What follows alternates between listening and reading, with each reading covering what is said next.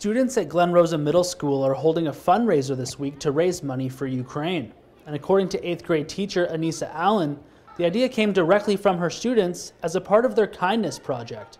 So this week we are having something called our kindness project. So my grade 8 class has planned a series of fundraisers, and basically every day at lunch they're organizing something different for students and staff to participate in order to raise money for Ukraine. The fundraiser runs all week long, and students and staff are encouraged to participate and donate through a wide variety of daily fundraisers, organized and thought of by the students. Yesterday was glow-in-the-dark capture the flag.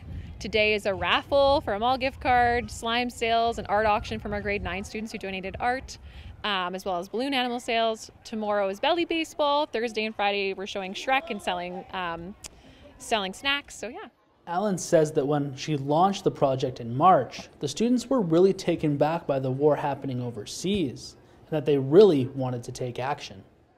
It's kind of hard to put into words. I just feel a lot of remorse for the people in Ukraine having to go through that, just not knowing if you're going to wake up and be able to see your family. I couldn't imagine how horrible that feels.